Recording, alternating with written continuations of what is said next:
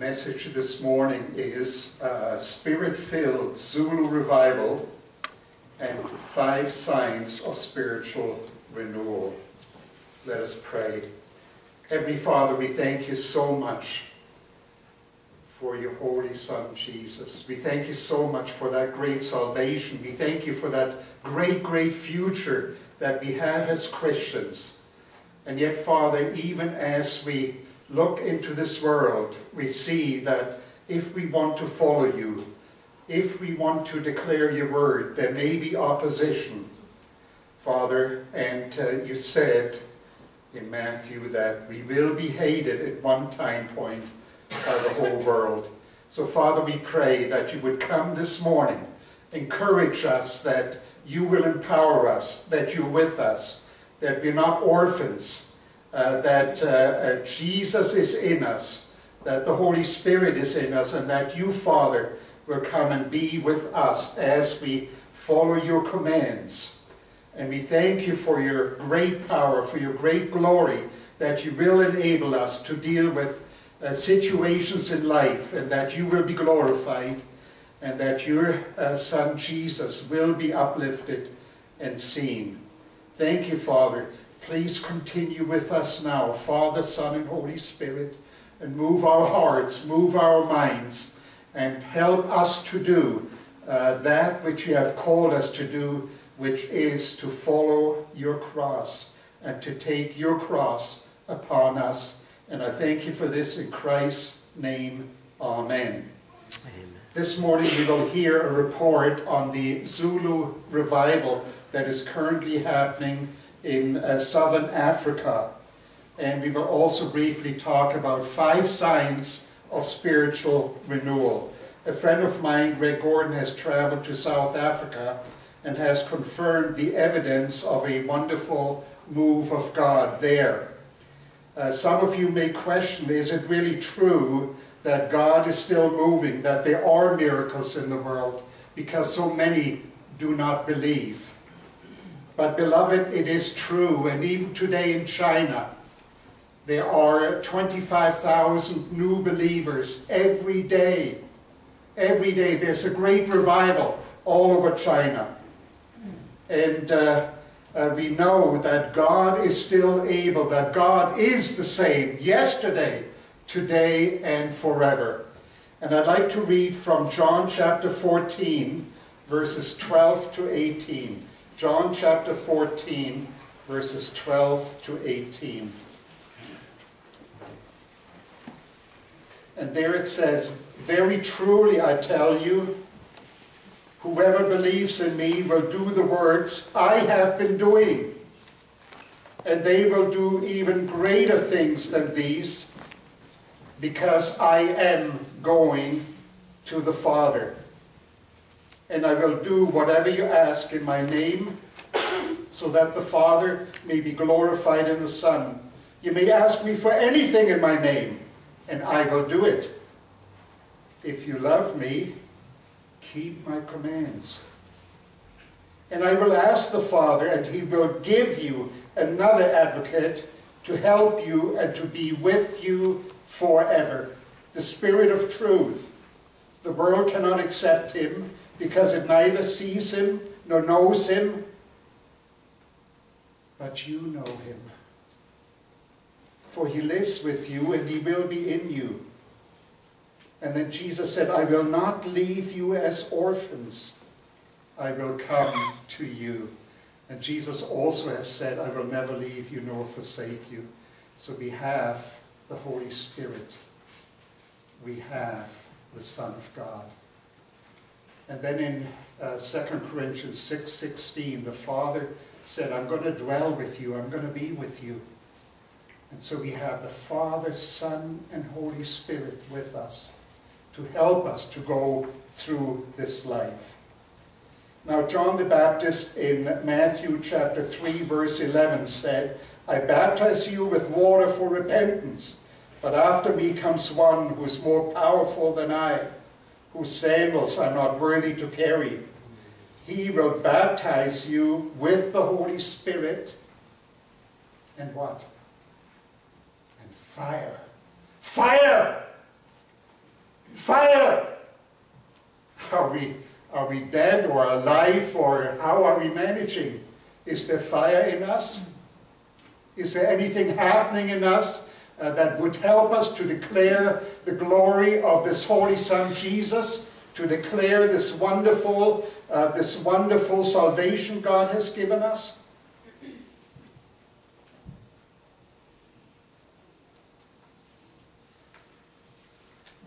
Let me share with you some parts of the revival among the Zulus.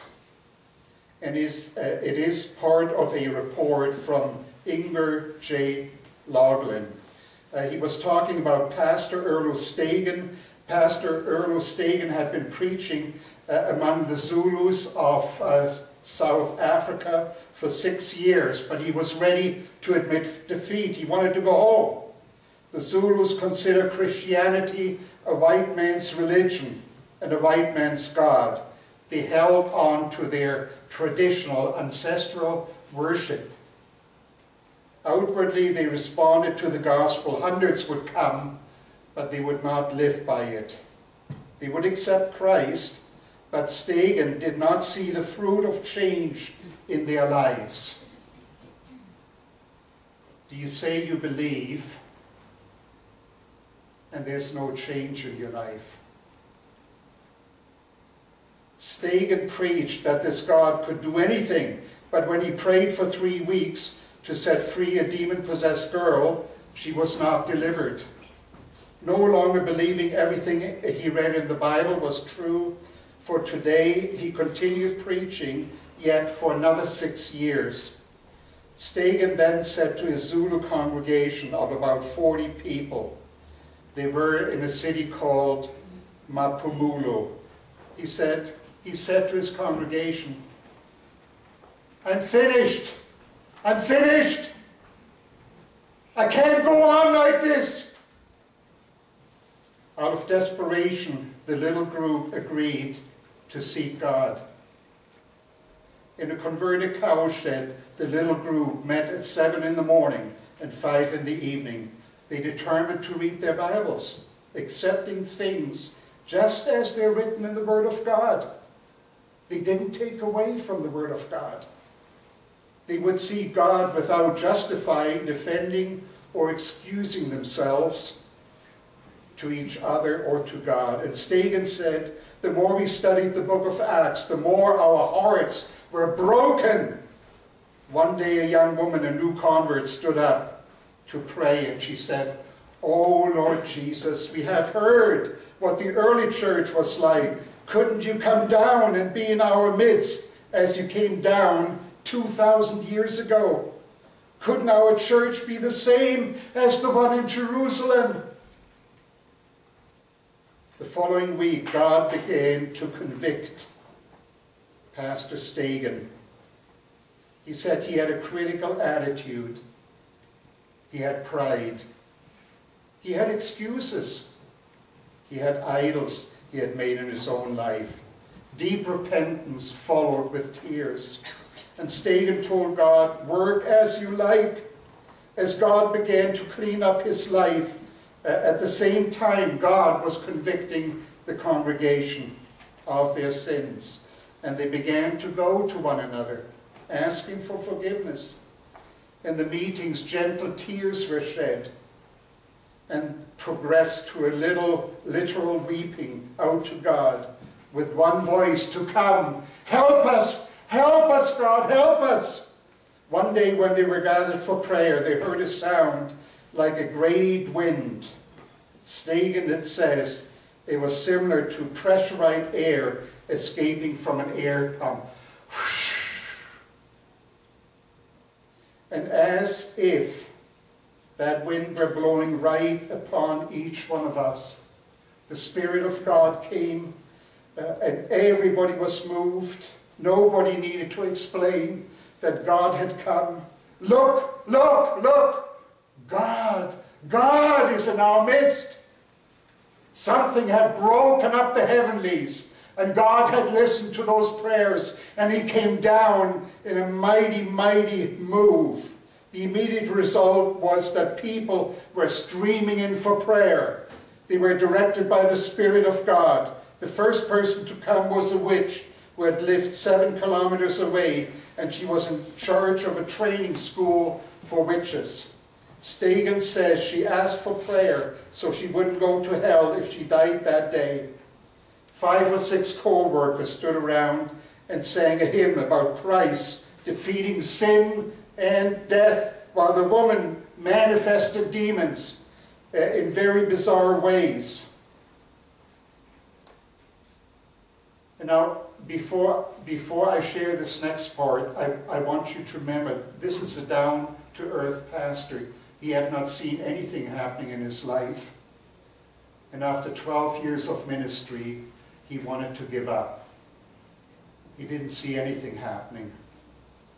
But what happened here with this witch in their school, the first 100 demons left with much shouting and screaming. Then the second 100 left, and then the third 100. Up to that moment, the face of the old Sangoma witch had retained a dark and horrifying expression, but the instant the evil spirits left her, the expression on her face changed abruptly. She looked like a saint who had been living in the presence of our Lord and Master for many years. With the glory of heaven shining on her face and in her eyes, she cried, "Oh, how marvelous! How marvelous! Jesus has set me free! Jesus has broken these chains of hell! I don't want to walk in hell anymore.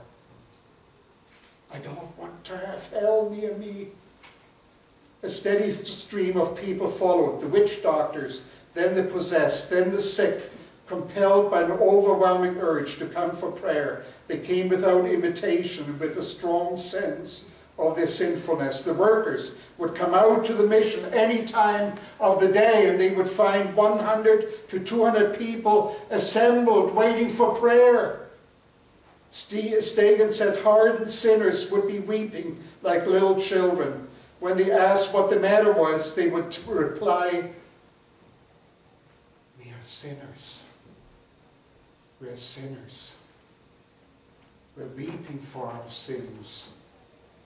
Healings began to take place spontaneously, without people being prayed for, simply by being in the services. The demon-possessed girl who had before been prayed for without result, years earlier she came back and she was marvelously set free. Whole areas were opened for the gospel as invitations would come from the person's village. That was in 1966. And it's continuing to this day. And thousands of people have streamed to South Africa. They now have moved from Mampumulu in 1970 to a farm called KwaZiza-Bantu, the place where people are helped. They have an auditorium now for 7,000 to 10,000 people, where thousands come to Christ, where the Word of God is taught. And Earl Stegan, the pastor who wanted to give up, and his co-workers are more than convinced that the God of the Bible is the same today as he was then. And Earl Stegan, in his sermons, related about the Holy Spirit and fire. And in point 1, he referred to Matthew chapter 3, verses 11 and 12. Matthew chapter 3, 11 and 12. And he said, John the Baptist said that he only baptized with water unto repentance, but one was coming after him, whose sandals he was not worthy to carry. Please remember that Matthew 11 tells us that no one born of women was greater than John the Baptist. But John the Baptist said there was someone so great coming after him, he wasn't worth to even tie his shoelaces. Why is Jesus so much greater? Because he will baptize you with the Holy Spirit and fire. There's a great difference between water and fire. After a stone has been in water for 10,000 years, the inside is still bone dry. but put it into the fire, and after a short while, the fire has gone right through. We need the baptism of fire so that every member of our body is touched from head to toe. Not that we say we are baptized, but our tongues are still untouched. And our tongues still speak evil. Our tongues still relate our anger. Our tongues still gossip. Our tongues still speak things which we shouldn't. Fire also does the following. All different types of wood together is in a fire. Then all the wood and everything in the fire becomes red. One can't differentiate anymore between the fire in one piece of wood versus the fire in the next piece of wood. Even the rusted nails or the coals which are there, they turn glowing red and hot. Point number 2, the prerequisite for preaching was that the people, his disciples, would stay in Jerusalem until they were endued mightily with the power of the Holy Spirit. Excuse me.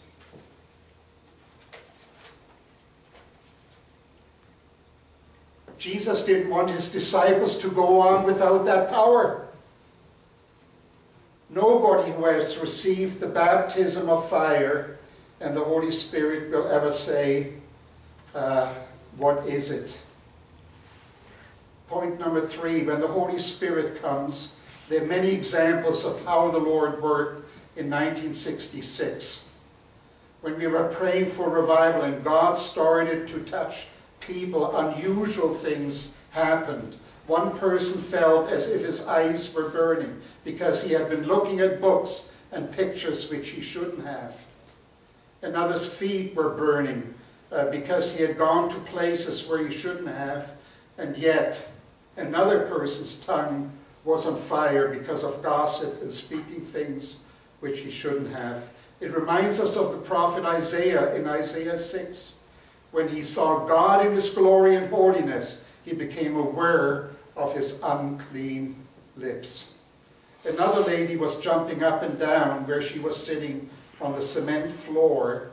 She was sitting there as if on a red-hot plate. She was sweating and crying that she was burning. She asked permission to leave. And when she left, she first went to her husband. She asked her husband for forgiveness. Then she went to her children. And then she asked her children for forgiveness. And then she went to her neighbors and to her employer to put things right with them. She had done wrong, and she made it right. Many people want revival. In Malachi 3, verses 1 to 3, it says there, you desire his coming, but who can endure the day of his coming? He will sit as a refiner and purifier of silver. He will purify the Levites, removing all the dross so that the gold will be absolutely pure.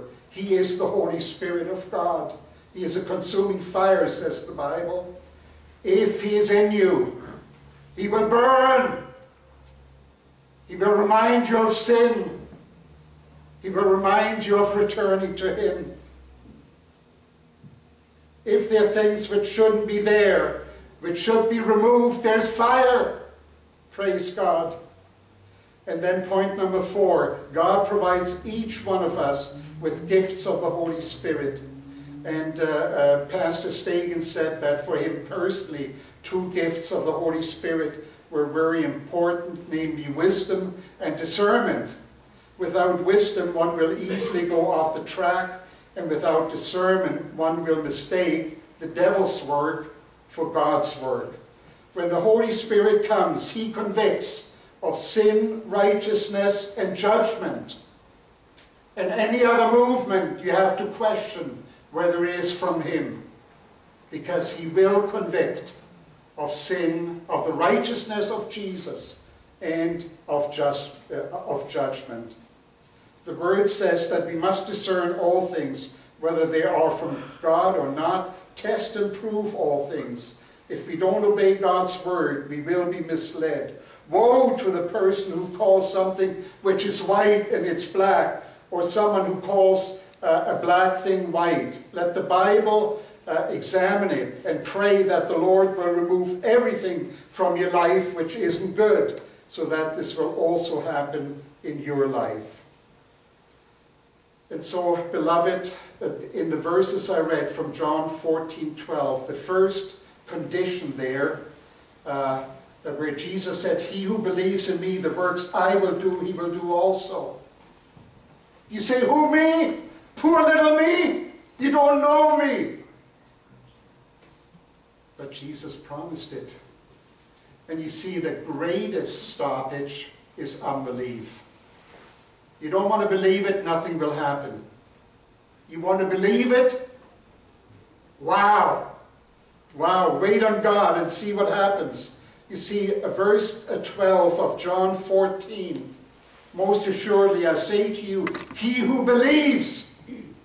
So let us believe in Jesus and his promises.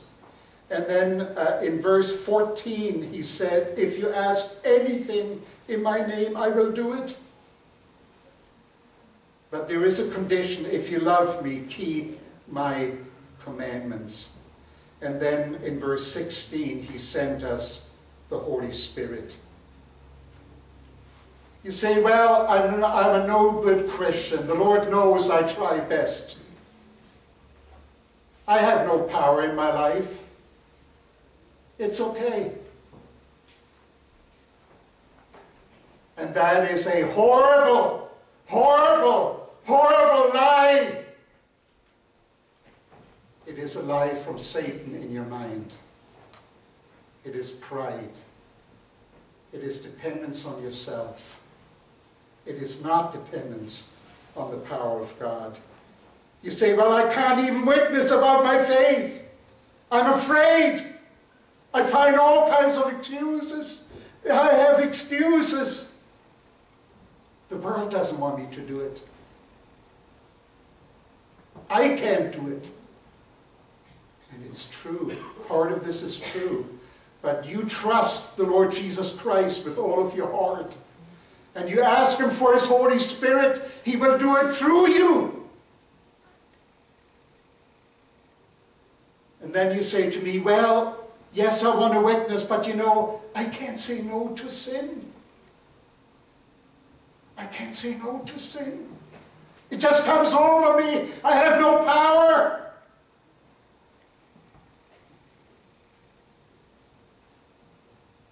Beloved, Scripture says that we walk in the Spirit, we shall not fulfill the lusts of the flesh. The power of God. Am I living without the power of God? Of course nothing is happening. And so I must ask, I must repent.